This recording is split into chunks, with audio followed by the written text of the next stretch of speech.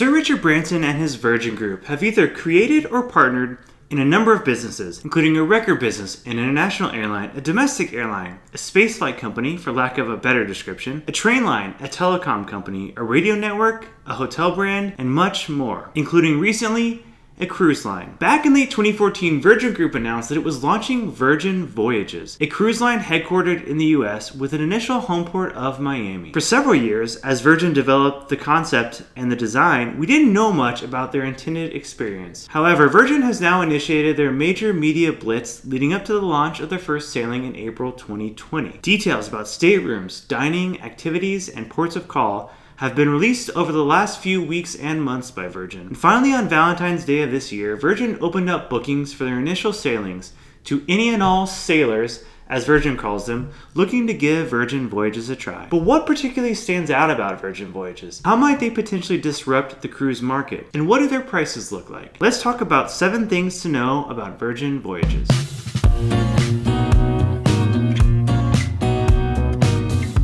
Hi everyone, this is Ben, and welcome back to ExploreInformed, where we dig into the details of travel. So the next time we go exploring, we go better informed. Today we're talking about the new travel offering from the Virgin Group, Virgin Voyages, and 7 things to know about the cruise line. Number 1. Where they're sailing. As of this moment, Virgin is expecting to set sail in April of 2020.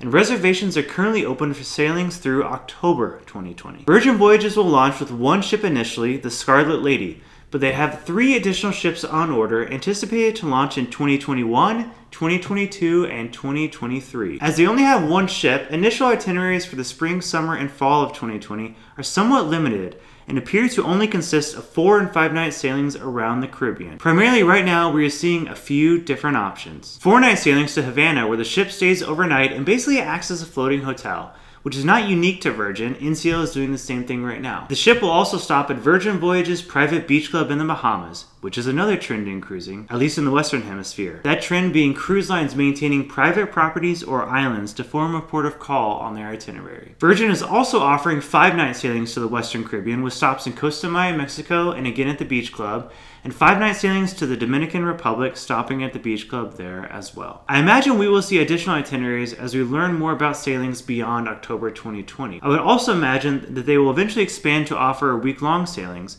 versus 4 or 5-night sailings only. I have seen a couple of theories which have not been verified or validated that perhaps the 4 and 5-night sailings are 1, more attractive to new cruisers, who they appear to be targeting, and 2, also may be caused by limited access to port facilities in the Port of Miami, which will change in 2021 when Virgin Voyages' custom-built $150 million cruise terminal opens in Port Miami. Number 2, their unique business model. What stands out the most to me about Virgin Voyages, honestly, is the business model with which they are approaching their new cruise line. At least based on the initial plans and information released to date, they clearly have a different experience in mind from what you see on a traditional cruise line. And I'm not talking about simply adding go-karts, bumper cars, indoor skydiving, or a boardwalk complete with a carousel to an otherwise normal cruise ship and experience. Virgin appears to be targeting a younger, hipper, or new to cruising crowd from top to bottom, from the dining options to the entertainment, the ship itself, and the onboard activities. Additionally, the decor and physical design are clearly geared towards a different audience. Rooms have mood-matching lights and will be controlled via tablets.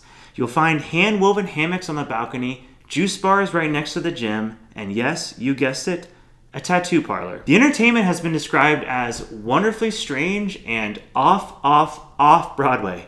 I imagine something more close to an Absinthe in Vegas than a cruise version of a Broadway classic. Up-and-coming DJs will be featured, and the cruise line will host a Scarlet night party on board. And all this may sound a little bit out there, I get it, but it's honestly exciting to me. It's probably not my first choice for cruise experience, but I applaud them for trying something different.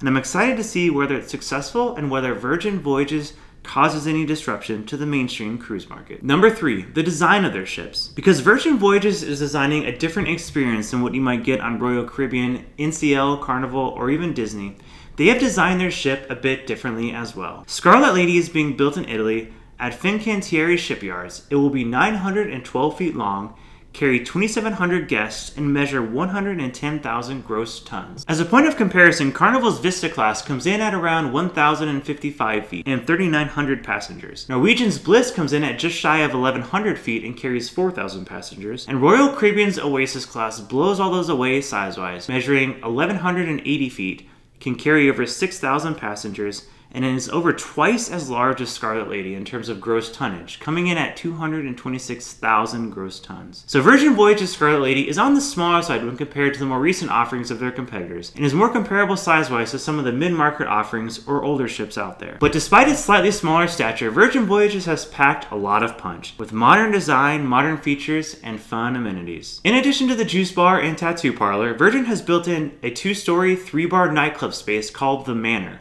a pool and relaxation area called the Aquatic Club, an entertainment space that appears to be transformable from a traditional theater to a flat floor configuration, a gym featuring a dedicated space for fitness classes, an outdoor yoga space known as the Crow's Nest, and of course a spa. Number 4, Virgin includes a lot of extra in their cruise fares. As part of the unique business model, the 4th thing that stands out to me are the inclusions in the pricing offered by Virgin. Virgin Voyages is taking a somewhat unique approach to what is included in their pricing, and is throwing in a number of things that ordinarily will cost you extra. Now you're probably saying to yourself, they just raise the prices to accommodate these items, and that may in fact be correct. But I personally prefer an all-in price in most occasions, as long as the inclusions are not excessive. Virgin Voyages is including unlimited Wi-Fi, which most cruise lines charge a decent premium for, all restaurants and dining options, so no extra fee for the good food, which is common on other cruise lines, and labeled as specialty dining to try to convince you it shouldn't be a part of the standard fare. Workout classes, basic beverages, so filtered still and sparkling water, non-pressed juices, sodas, teas, and drip coffee. And last, but certainly not least, tips and gratuities, which can come out to a couple $100. This is all baked into your standard Virgin Voyages pricing, so there is less need to worry about your onboard budget. Number 5, food. Because Virgin is not implementing any add-on fees for dining, all sailors will be able to enjoy all restaurants on board as part of their standard cruise fare. Virgin has announced to date a retro steakhouse, an upscale Mexican joint, a vegetarian space, the test kitchen, which they describe as a cooking laboratory, Korean barbecue, an outdoor lounge and restaurant, an Italian option, and perhaps most interestingly, Virgin has ditched the traditional buffet space and replaced it with a food hall, which is going to include a bakery, pastry shop, taco shop, panini shop, a sushi bar, noodle bar, soups, salads, and a 24-hour diner. Now, most cruise ships are widely varied in their food offerings these days, so that comes as no surprise, and I consider that to be table stakes. And we'll have to see if the execution of the food hall actually feels different than a traditional cruise buffet. But the good news is that you have a variety of options to choose from, and you don't have to pay extra for any of it. Number 6, the more interesting changes. I would consider most of the changes or potentially disruptive features that I have described so far to be largely positive.